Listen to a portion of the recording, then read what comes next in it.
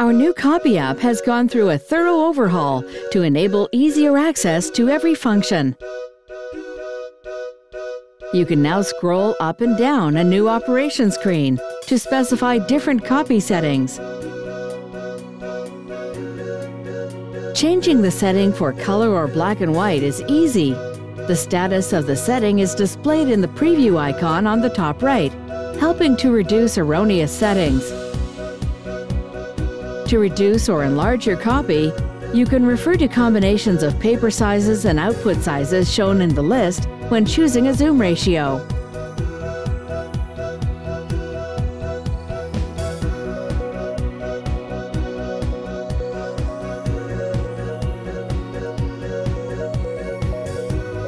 The quantity can be easily altered using the plus and minus key. Pressing the key changes the number by units of 10 sheets. To set a specific number of copies, tap the displayed number to show a numeric keypad and directly enter the number using the numeric keys. The copy density can be intuitively controlled by dragging the indicator.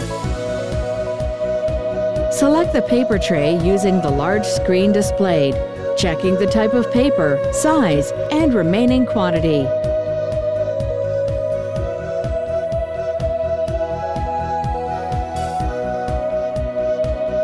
Settings for double-sided and combined page copies can be specified using the output preview icon.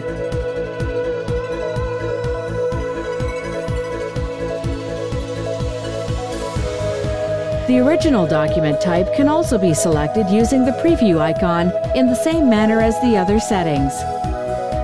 While the basic copy settings are placed at the top of the screen, advanced settings are accessible by pressing Other Settings.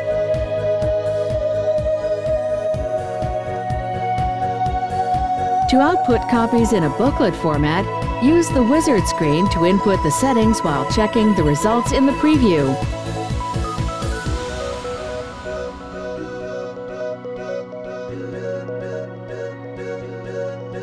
When the default setting is replaced by a new setting, a pop-up window is displayed to confirm the change.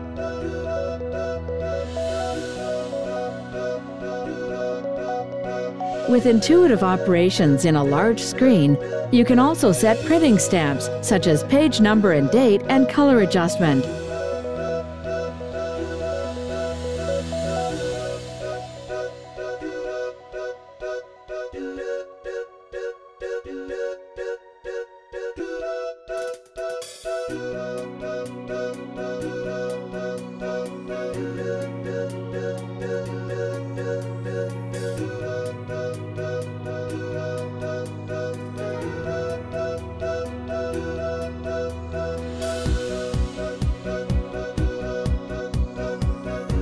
Press the menu key in the banner to store the current settings as the default setting, or as a program setting that can be recalled for later use.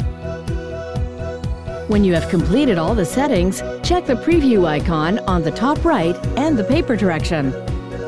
Then, tap the Start key to begin copying.